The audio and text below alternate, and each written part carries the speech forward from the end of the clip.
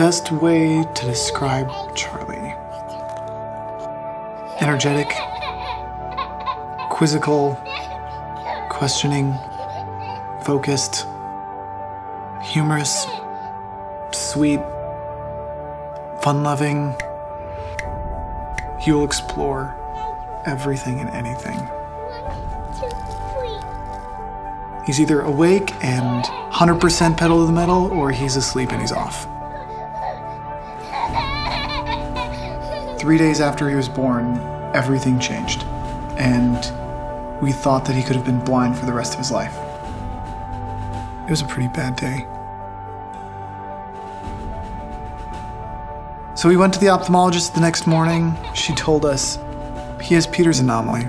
Peters anomaly is when from your iris forward, it just doesn't develop the way it should.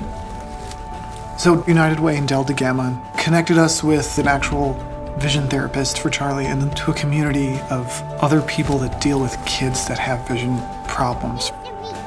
Being in the Air Force and having the services we do that have been provided through Delta Gamma Center and the United Way lets me do my job and makes it possible.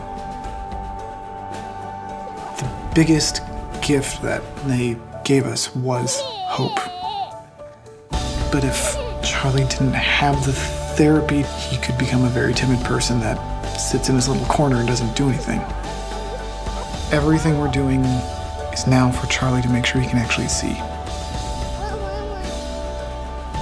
I would say most days, the prayer has always just been, "Dear Lord, please let my son see the sunset." Yeah. Charlie's fear level at the moment is 0. So that's really reassuring and hopeful to see that he runs around the house and does whatever and runs full speed, and he'll meet new people and just act like a normal kid. He has no idea that anything's different.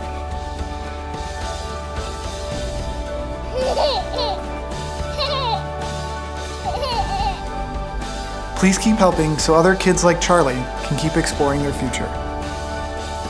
From our families to yours, thank you very much.